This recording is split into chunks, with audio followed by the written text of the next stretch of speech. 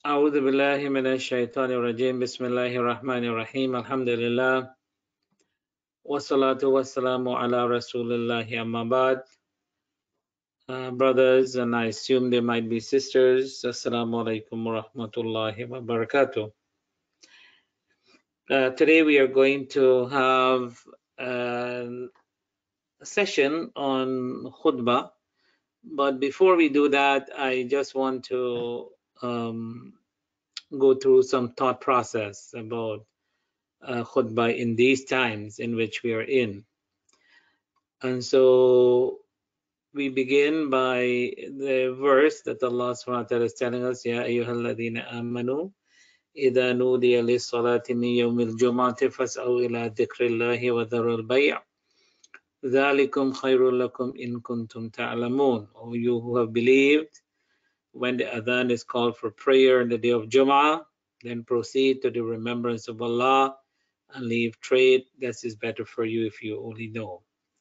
So this is obviously the command that Allah has given to us on the day of Jummah. So the Tarbiyah department, inshallah, we will go through this thought process and how to conduct a Jummah khutbah for Jummah. But this will be towards the end. As we go along, there are some thoughts I want to share with you as we are going through these tough times, and may Allah subhanahu wa ta'ala save us and save our family, save the ummah from this kind of calamity. Just to give a little refreshing of our mind on the virtues of Yawmul Jummah, things that we can do on Yawmul Jummah even though we are still at home, what to avoid even though we are still at home, and a lot of the things we did not I did not add because this is what pertains to masjid. I assume we will not be dealing with that, but there are certain things we can still do and things that we can avoid. Now, praying Jummah at home in the current crisis and how to do a khutbah. So these are some of the thought processes that I want us to go through. And obviously the fourth of praying Jummah at home, how to do a khutbah, these are some of the things that we want to focus on. But to get there, I thought it will be a good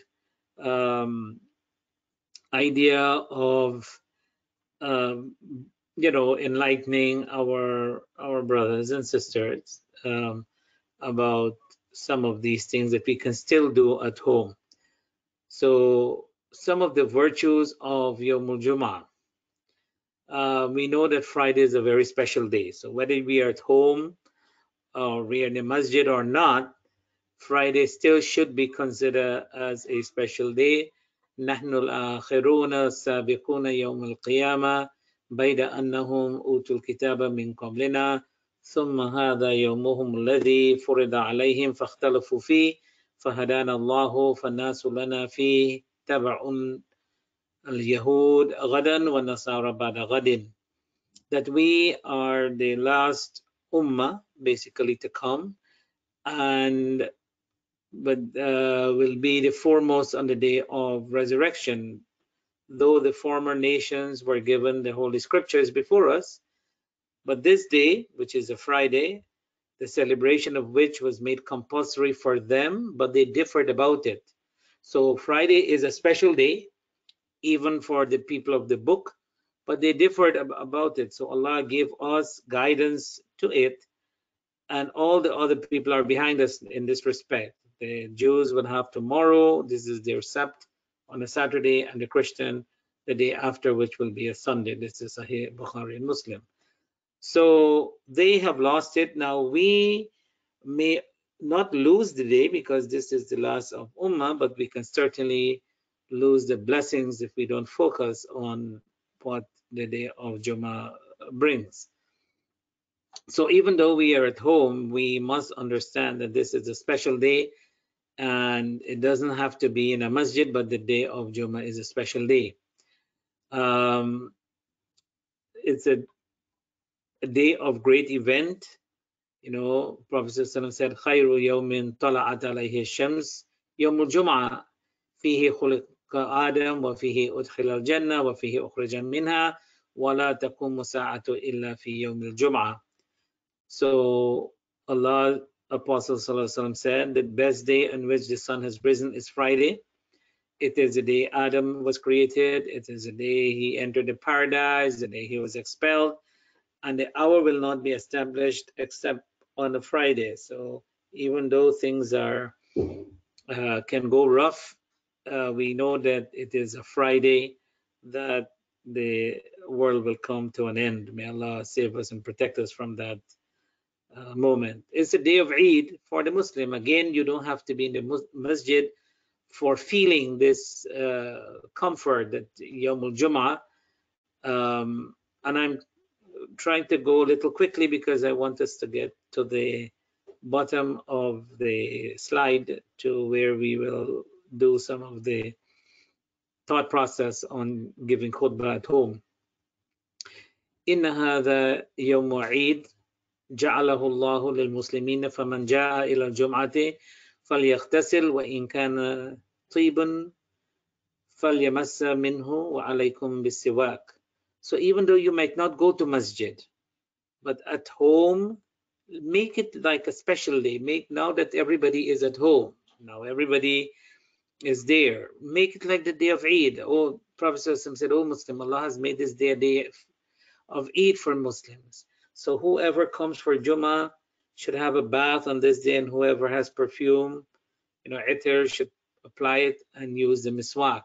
So even you pray your dhuhr at home, or those who might want to pray Jummah at home, and we'll come to that, still make it a special day, like how everybody will get up on the day of Eid and have ghusl and put on their nice clothes and etter and the house smells good on the day of Eid. Try to live this day, because if Jummah is going to be like the Sabbath and the Ahad, we would lose these kind of virtues that Allah has placed for the Muslims on the day of Jummah. So we don't have to just necessarily be, in a masjid to do that. This is our own personal feeling and our, excitement that this day of Jummah is here with us. It's a day when dua is accepted. So again, you don't necessarily have to be at the masjid, but Prophet ﷺ ذكر يوم الجمعة فقال فيه ساعة لا يوافقها عبد مسلم وهو قائم يصلي يسأل الله تعالى شيئا إلا أعطاه إياه وأشار بيده يقللها. So the Prophet ﷺ said, there is a time on Friday at which a Muslim, while he or she is performing the salah and is making dua, will be granted whatever he or she is supplicating for. And here Sallallahu Alaihi Wasallam pointed with his hand to indicate it's a small period, very small period. By the way, there are 40 opinions when this small period is, but it is a time when the khutbah and so forth is going on. My advice, the advice to myself and to all of you, even though we might be at home praying, this is still Friday is still this blessed day. Don't think that you don't go to masjid and the blessing of Yawmul Jum'ah is gone. I want us to revive that shu'ur, that feeling and that emotion and that excitement that the day of, and that symbol of our joy for the week, because sometimes we get busy in our work, and here it is, Allah locks us up at home, and these things should not be lost, or thinking that only if I go to masjid then they are important. In fact, these are the blessings of the day of Jummah, and one should not feel that if he's not praying Jummah, then there is no blessing for him. So let us at least make sure we get whatever is available. Okay, so that in masjid is not available, rest of things are available. Let us not deprive ourselves from them. Prophet ﷺ كان يقول الصلوات الخمس والجمعة إلى الجمعة ورمضان إلى رمضان مكفرات ما بينهن إذا اجتنب الكبائر.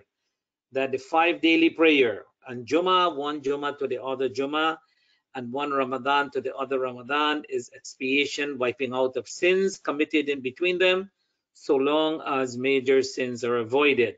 So one Jummah to another Jummah is a means of wiping out our sins, that Allah, is so forgiving and merciful.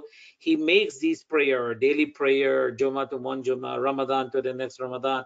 And we hope and pray Allah subhanahu wa ta'ala make this Ramadan a blessing for us, and truly open our hearts, open our masajid, so that we can go back humbly and worship Him in the month of Ramadan. Now, what can be done? We mentioned any one of you attending Friday should take a bath, reading Surah Al-Kahf. And this is something that, again, maybe people are busy with work on the normal day. Now we are locked in. We have no excuse. Prophet sallallahu alaihi wasallam said in the hadith, "Man qara'a surat al-kahfi laylat al-jum'ati adaa lahu min an-nuri fima baynahu wa bayna al-bayt al-atiq." Whoever reads the Surah al-Kahf on the night of Jum'ah, and again there is some other hadith that talks about on the day of Jum'ah, will have a light that will stretch between him and the ancient house, which means the Kaaba. This is hadith is Hasan. It is considered as a sung hadith. And so reciting Surah Kahf on the night, Thursday night, tonight, or up until Salatul Jummah, to recite Surah Al-Kahf is something that you should do.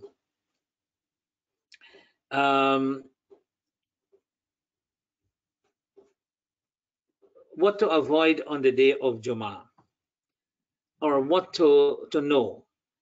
That the Prophet sallallahu alaihi wasallam mentioned, لَيَنْتَهِيَنَّ أَقْوَامٌ عَنْ وَدْعِهِمُ الْجُمُعَاتِ أَوْ لَيَخْتِمَنَّ اللَّهُ عَلَى قُلُوبِهِمْ ثُمَّ لَيَكُونُنَّ مِنَ الْغَافِلِينَ. Now this is a hadith that, yes, it is from Sahih Muslim, that the Prophet sallallahu alaihi wasallam is saying on the pulpit, either some people stop neglecting the Friday prayer, or Allah will seal their heart and they will be among the heedless.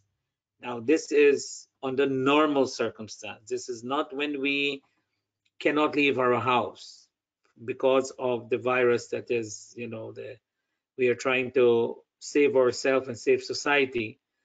In another hadith, man taraka al-jama'at al-thalatha marrat tahawunan biha taba Allahu ala qalbi. Now, sometimes these hadiths comes and they kind of haunt us, that the person who misses 3 Jummah without any valid reason.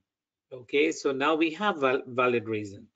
So people can miss several Jummah because of this valid reason of what we are trying to save ourselves and save society, and the deadly effect of the coronavirus. So, you might know this hadith, that if you don't pray 3 Jum'ah, Allah will set a seal over someone's heart. So don't take it to the point that you become, so depressed, because this here is the word here, tahawunan, is when you do it without any valid reason, without any valid excuse. So Salah is going on in the masajid and you just don't feel like going for Jummah. This is tahawunan. So now that we are at home, again, we'll come to that towards the end as we're going to discuss, but don't let this make you feel depressed, because Allah subhanahu wa ta'ala is merciful in not putting a burden on us that we cannot bear. Now, praying Jummah in our difficult times, that is what we are in right now. So let us not philosophize and think of another time. This is why we are doing this particular session. Maybe when times get better, we are going to do some, Jum'ah khutbah in the fullness, that those who would like to know the whole uh, works of Jum'ah khutbah, in the details, and to give khutbah in a masjid, or some uh, maybe their school or whatever, that we are going to go through some training session online for the Salatul Jummah. But here we are in extreme difficult times, and all the fatwas that are there are telling us to pray our salah. Um, it is permissible, um, with a lot of condition, to pray at home, while it is wajib basically to cancel in the masajid because of the coronavirus. So, the fatwa from ICNA, Fiqh Council of North America, AMJA, they are all unanimous with regards to canceling Jummah in the masajid to prevent the spread of coronavirus. Okay, so without any shade of doubt, this is a unanimous agreement to cancel the Jummah in the masajid. And I would like to read what the Fiqh Council has a number of points, and I would like to all of you to perhaps spend some time and read that. So while some schools of law did allow 3 or 4 people, that is 3 people along with the imam, to perform Jum'ah, and hence according to those schools, it would not be invalid for families to establish Jum'ah in their houses. And this particularly the Hanafi madhab, and not so much with the Maliki madhab, but in this circumstance, I would assume, knowing their law, their fiqhi position, that in the urf in which you're living in, so this is a new urf for now, but it is basically Hanafi madhab that is saying that it is permissible for 3 or 4 people to perform Jummah. And hence, according to those schools, it would not be invalid for families to establish Jummah in their houses if their numbers are met. The Fiqh Council does not encourage this practice unless extenuating individual circumstances exist. Extenuating individual circumstances exist that makes this option the better one.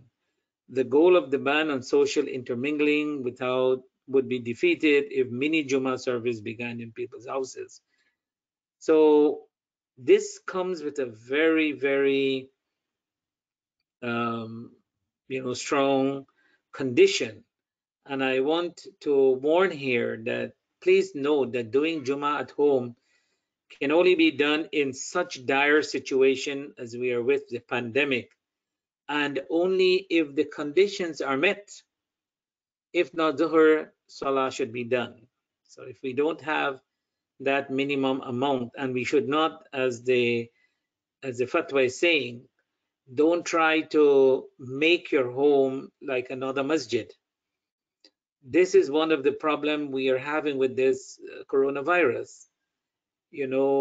Allah has locked us up in our home, and we try all kind of means. We go online, we shop online, we go online, and we want to spend all of our time online, when in fact we should really spend our time with ourselves. So I'm just making that as a side point. But in such dire situation as in a pandemic, and if those conditions are met, it is permissible. Once the situation normalizes, doing Jummah at home should not be encouraged, as the better option is at the masjid, and all the virtues are at the masjid. And we have not mentioned the virtues of Jummah at the masjid because obviously no one can go to the masjid now.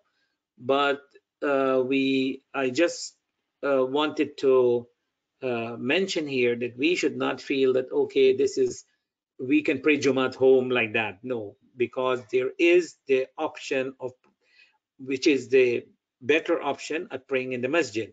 Home is in this dire situation, the conditions are met, and precautions are taken, because even if you bring friends over, and next thing you know, you defeat the purpose of which we cancel the Jummah in the masjid, and that is, you do not want the mixture of people, in an environment, to save lives.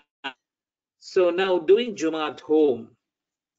So let us assume that you go with that opinion and you have all the necessary conditions of doing your Salatul Jummah at home.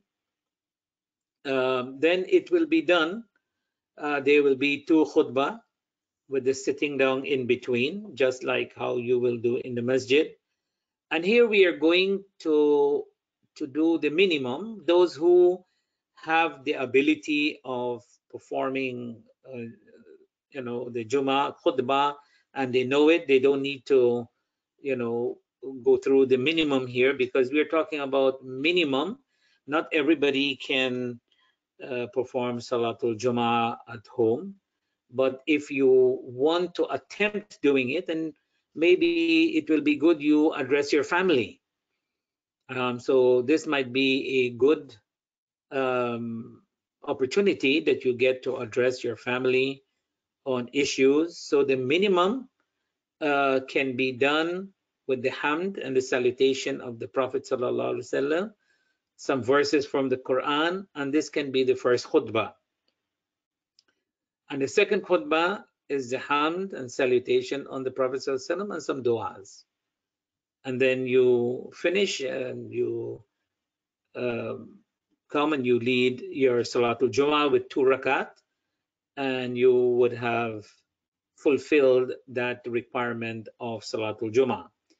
Again, I am saying that this is not the normal circumstance. This is the extraordinary exception and the circumstances in which we are in.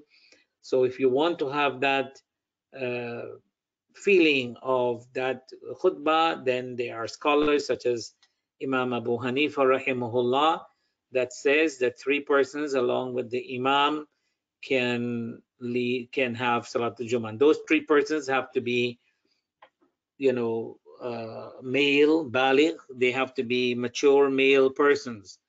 So sometimes people say, okay, what happened if there are 1 male and 3, 4 females? Let's not go into that, discussion here. If it says 4 male persons, that is a condition. Find that condition. Other than that, pray Salatul Zuhr and you will be fine. Okay, nothing is wrong if someone, before your Salatul Zuhr, you listen to something online. You might want to listen to something online, listen to nasiha, or even they call it khutbah, even they call it a sermon online. It is not valid to use a sermon online and then line up and pray 2 rakat for Salatul Jummah.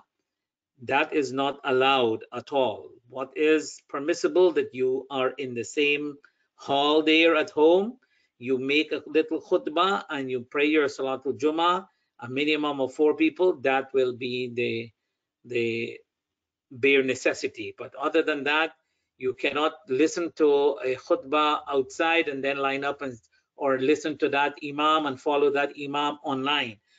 This deen is not an online deen. This deen is between you and Allah subhanahu wa ta'ala. Yes, we can get nasiha, we can get like what we are doing, we can use online for some things. But when it comes to our ibadat, we can't put an image of the Kaaba in our house and look at it online and walk around the Kaaba and say this is tawaf. So we have to be very careful with too much of online stuff coming to us, and we feel that it is okay. It is, in as much as you can see it and you can see the Kaaba, and you are not and you're not there, it is not that you're performing tawaf or sa'i or hajj on a virtual, online vision. Similarly is the khutbah. Yes, you can hear it, but you do not feel that this is what has to be, that is permissible. So the first khutbah, the hamd is now whatever I put in blue here, that is the bare minimum.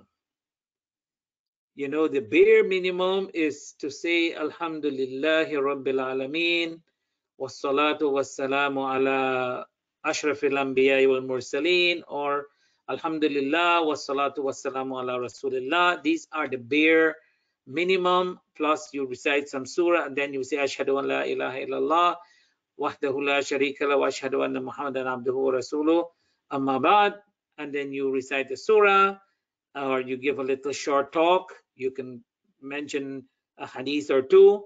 Again, if you are knowledgeable of how to give the khutbah, this is the format. This is the bare format. So Alhamdulillah, Alhamdulillahi Rabbil Alameen, wassalatu wassalamu ala ashrafil anbiya wal mursaleen. Or you can say in Alhamdulillahi nahmaduhu wa nasta'inu ونستغفره ونستهديه ونتوب إليه ونعوذ بالله من شرور أنفسنا ومن سيئات أعمالنا من يهده الله فلا مضل له ومن يضلله فلا هادي له وأشهد أن لا إله إلا الله وحده لا شريك له وأشهد أن محمدا عبده ورسوله أما بعد فيا عباد الله أوصي نفسي وأوصيكم بتقوى الله عز وجل. قال الله تبارك وتعالى في القرآن العظيم, and you read a short surah, whatever surah. You can give a little translation, you can give a little thoughts about that. You want to give a little longer bayan, you do that. And when you finish, you say أقول قولي هذا وأستغفر الله لي ولكم ولسائر المسلمين من كل ذنب فاستغفروه إنه هو الغفور الرحيم. So you do that, and you sit down, and then you will stand for the second khutbah. So the first khutbah is basically giving hamd to Allah, salat and salam on the Prophet sallallahu alaihi wasallam, reciting some verses of the Quran, maybe a hadith from the Prophet sallallahu alaihi wasallam. If you want to give some explanation, you want to give some addition, you want to give some more points on what you are saying, all well and good. When you finish, you say أقول قولي هذا وأستغفر الله لي ولكم ولسائر المسلمين من كل ذنب فاستغفروه إنه هو الغفور الرحيم. And then you sit down and you make some dua. Again, some of the scholars believe that is the point when your dua, among the 40 opinions, some of them think that this is the point when your dua can be accepted. So spend a minute or two. For sure, you don't have people who are going to rush to go to work like what we have in our masajid. And the second, so you can spend a little time, make some private dua. Then you get up, and again, Alhamdulillahi Rabbil Alameen, wassalatu wassalamu ala ashrafil anbiya wal mursaleen, or Alhamdulillah, wassalatu wassalamu ala Rasulillah. All of these are Ashrafil Anbiya wal Mursaleen, Sayyidina Muhammad wa ala alihi wa sahbihi wa man tabi'ahum bi ihsan ila yawmiddin. So you give basically praises to Allah and salat and salam to Rasulullah sallallahu alaihi wasallam. Again, this is the bare minimum. You can add Inna Allah wa malaikatahu, qala Allah ta'ala, Inna Allah wa malaikatahu yusalluna ala an-nabiyya ayyuhalladhina amanu sallu alayhi wa sallimu taslima. And you can give salat and salam to the Prophet sallallahu alaihi wasallam. Allahumma salli ala Muhammad wa ala ali Muhammad kama sallaita ala Ibrahim wa ala ali Ibrahim innaka Hamidun Majid. Allahumma barik ala Muhammad wa ala ali Muhammad kama barakta ala Ibrahim wa ala ali Ibrahim innaka Hamidun Majid. And then you can make whatever dua. Rabbana atina fid dunya hasana wa fil akhirati hasana wa qina adhaban nar. And you can make again, if you know some du'as, you can read those du'a. رَبَّنَا لَا تُزِغْ قُلُوبَنَا بَعْدَ إِذْ هَدَيْتَنَا وَهَبْ لَنَا مِن لَدُنكَ رَحْمَةً إِنَّكَ أَنْتَ الْوَهَّابُ.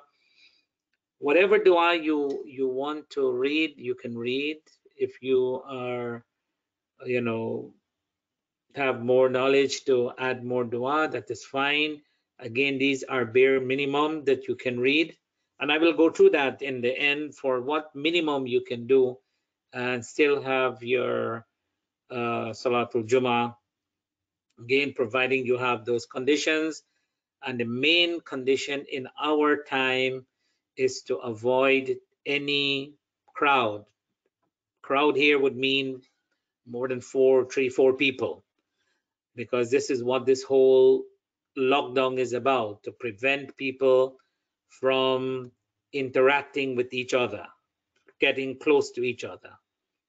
Okay, and then you will go in Allah ya'muru bil adli wal ihsan wa ita'i dhil qurba wa yanha 'anil fahsha'i wal munkari wal baghi يعظكم لعلكم تذكرون وأوفوا بعهد الله إذا عاهدتم ولا تنقضوا الأيمان بعد توكيدها وقد جعلتم الله عليكم كفيلا إن الله يعلم ما تفعلون فاذكروا الله العظيم يذكركم وادعوه يستجب لكم واشكروه على نعمه يزدكم ولذكر الله أكبر والله يعلم ما تصنعون. So basically this is the minimum. So you can get up and say Alhamdulillah wassalatu wassalamu ala Rasulillah. Qala Allahu tabaraka wa ta'ala. Bismillahir Rahmanir Rahim. Wal 'asr. Innal insana lafi khusr. Illa alladhina amanu wa 'amilus salihat wa tawasaw bil haqqi wa tawasaw bis sabr. That we give praise and thanks to Allah and our salutations on Prophet Muhammad sallallahu alaihi wasallam, on his companions, his household.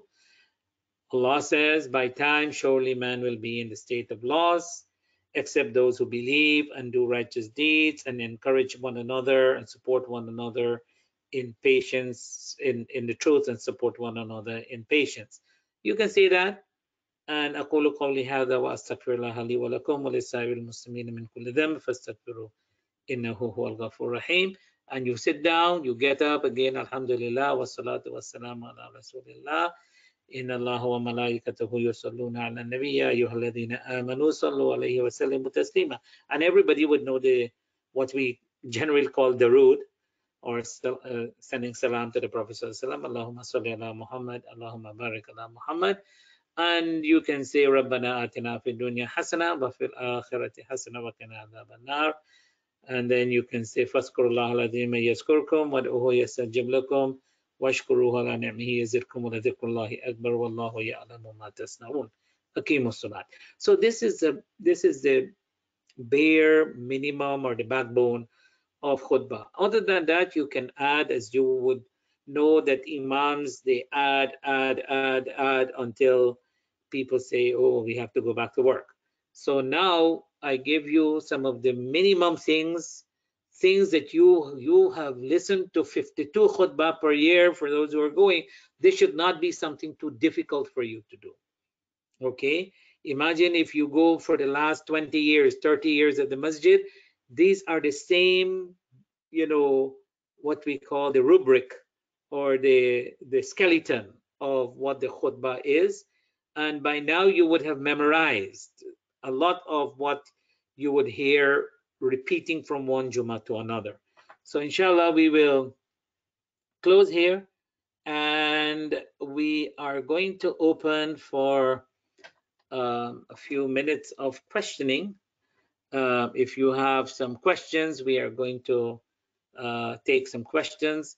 Let it just be basically for this extreme situation in which we are in. Let us not go into lots of other fiqhi details, whether what is halal and what is haram. We're not doing that right now.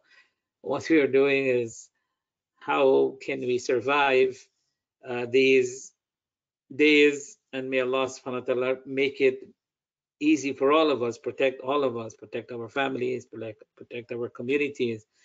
And we beg Allah, as the month of Ramadan is coming, that He gives us the tawfiq of uh, having our Ramadan in our masajid and our Salatul Taraweeh, our brotherhood, our sisterhood, that all that we enjoy in the masajid, the day of Eid, all of that, may Allah subhanahu wa ta'ala make it easy for us. وآخر دعوانا أن الحمد لله رب. The first question is that in second khutbah, when Imam is making du'as, do we have to raise our hands?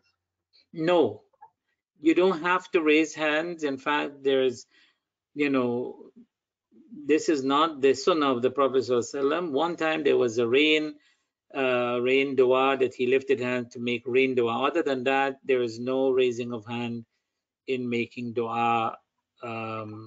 People do it. It doesn't break any salah, but it is, you just say the dua, and if the sunnah you want to follow, then it is just reciting those duas. So one of the questions is that do we have to mention a hadith in a khutbah, or can a khutbah be without a hadith?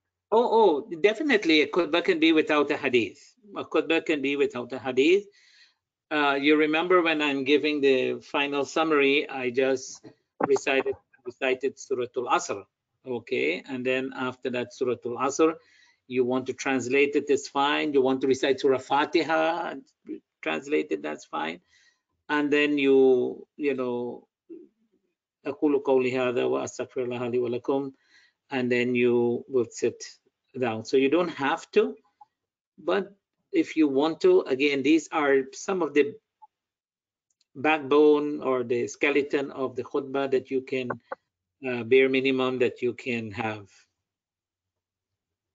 Okay. But I would also like to, brothers must not be afraid to open Sahih Bukhari and Sahih Muslim and take out a hadith and try to learn it in these days as well.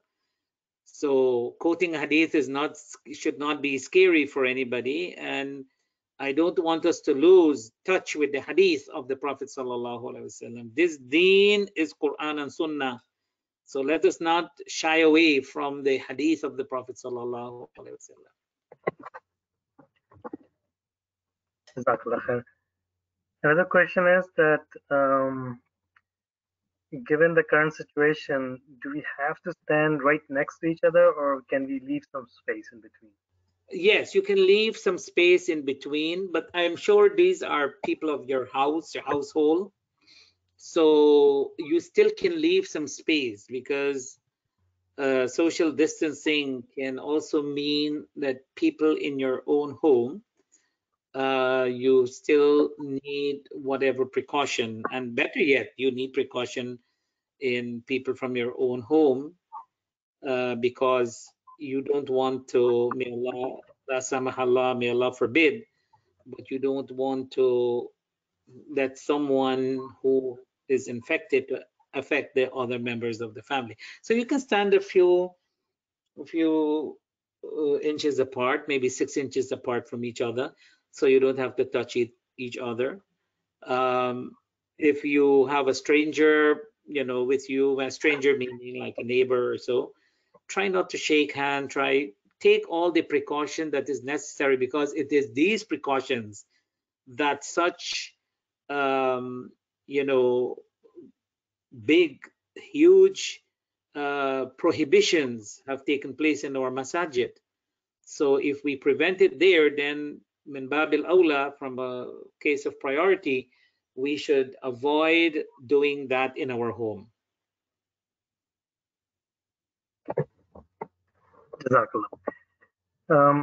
Another brother is asking that he has seen some khatib who continue with the advice in their second khutbah as well, and then they finish it off with the part that's mentioned here as the khutbah. Yes. Yeah. He would like advice on that. Is that okay to do, or? Absolutely. Remember, we are giving you the bare minimum, but some khatib do half of the khutbah, a theoretical half of the khutbah in the first khutbah, and maybe something more practical in the second khutbah, you know. So nothing is wrong with that. But the second khutbah does have, dua and dhikr of Allah subhanahu wa ta'ala more than the first. So they still do that, but sometimes they just break it so that your thoughts are broken, and you add some more points as you go along in your second khutbah.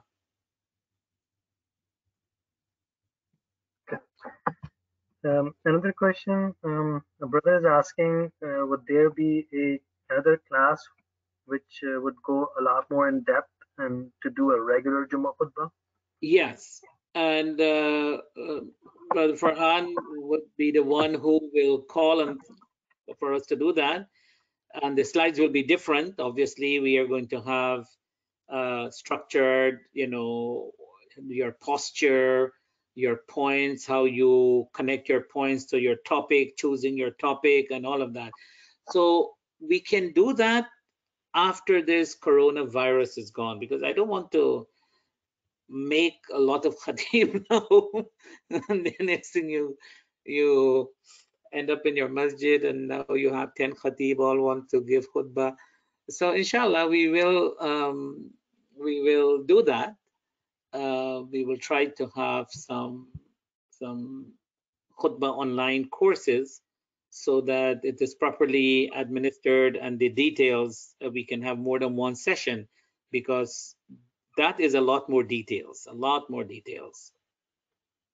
and it's all as reminders. And may Allah subhanahu wa ta'ala bless all of our brothers and sisters who attended tonight and have given their feedback, their patience in listening. I hope Allah subhanahu wa ta'ala grant all of us the blessings of the Jum'ah that we would have normally had in our masajid. It is very tough on all of us. It is extremely tough on all of us that we will watch the masjid and it is empty, and we cannot go. We must reflect that there must be something Allah subhanahu wa ta'ala wants us to come together in our thoughts, in our mind, in our hearts, and let us hope and pray that we get that lesson that Allah wants to teach us. May Allah forgive us. May Allah have mercy on us. May Allah bless us, bless our families, protect us, protect our families, protect this Muslim Ummah, protect humanity from this disaster. And may Allah subhanahu wa ta'ala grant us peace and tranquility in our homes, and that we do our ibadah in our homes as we would have liked to have done it in the masajid. May Allah give us that reward for it. Subhana rabbika rabbil izzati amma yasifun wa salamun alal mursaleen walhamdulillahi rabbil alameen. أعوذ بالله من الشيطان الرجيم بسم الله الرحمن الرحيم والعصر إن الإنسان لفي خسر إلا الذين آمنوا وعملوا الصالحات وتواصوا بالحق وتواصوا بالصبر. السلام عليكم ورحمة الله وبركاته. Wa alaikum